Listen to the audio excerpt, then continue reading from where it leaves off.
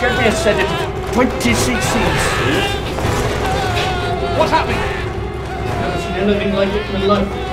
His skin's supposed to be that colour. Wasn't like that this morning. Hold on a tick. What is it? 20 cc's is no good. Get me 85. 85, oh damn near. Kill him, trust me. His DNA's mutated. We need at least that amount to jump ahead of the mutation. Otherwise, we're just taking the human element of his physiology. 85, please! 85. Professor, calm down. We're trying to help you. Hold him down! Are you alright? Ah. What about you? Well, I don't really know. Exactly. Look around you. Look long and hard. Are there any answers here? Or out there? Is there anything, anywhere, at any point that can answer that? Of course not. It's all about choice, you see. Or need lack of. Every second of every day, from conception to extinction, you, make choices. And every choice, no matter how insignificant, then presents another choice, and another, affecting one another to a larger scale that will develop continuously. In short, life is nothing more than a continuous choice.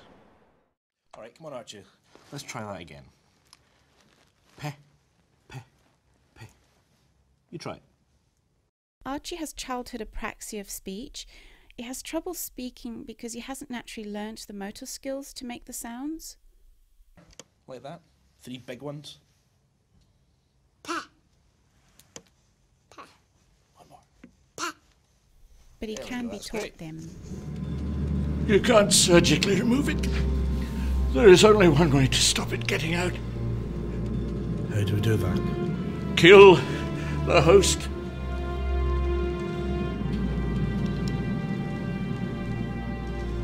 No. If this one gets away from me, Doctor, it will within minutes grow into one of those warriors. You have to stop it, Doctor. You cannot negotiate with these things. They are of pure instinct. There has to be another way. There isn't. I beg of you, please, Doctor. Kill me!